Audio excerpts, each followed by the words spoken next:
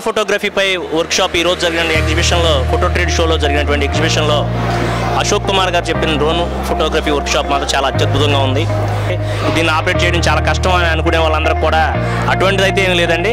మన అశోక్ కుమార్ గారి దగ్గర ట్రైనింగ్ తీసుకుంటే కనుక ప్రతి ఒక్కరు కూడా డ్రోన్ ఆపరేట్ చేయగలుగుతారు. దీనికి చదువుతో నిమిత్తం ఏమీ లేదు. దాన్ని ఎగరేయాలనే యాంగ్జైటీ ఆ కోరిక కనుక ఉంటే ప్రతి ఒక్కరు కూడా డ్రోన్ ఆపరేట్ చేయగలుగుతారు. చాలా ఈజీగా చాలా లేటెస్ట్ అండ్ ఓల్డ్ వెర్షన్స్ అన్నిటికి కూడా వేరియేషన్స్ను కూడా 2 అవర్స్లో చెప్పారు. షాప్ విన్నారు.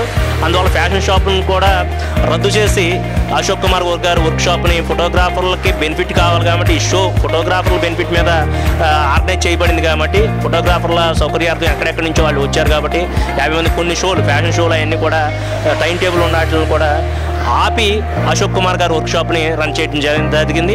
అది ఒక ఫ్యాకల్టీకి కానీ ఆ సబ్జెక్ట్కి ఉన్న నీడ్ని కానీ తెలియపరిచింది సార్. అందుకని మేము డయాస్ మీద ప్రముఖంగా ఈ అశోక్ కుమార్ గారు వర్క్షాప్లు మాత్రం ఈ స్టేట్లో మరిన్ని జరగాలని మాత్రం కోరుకుంటున్నాను. Thank you sir.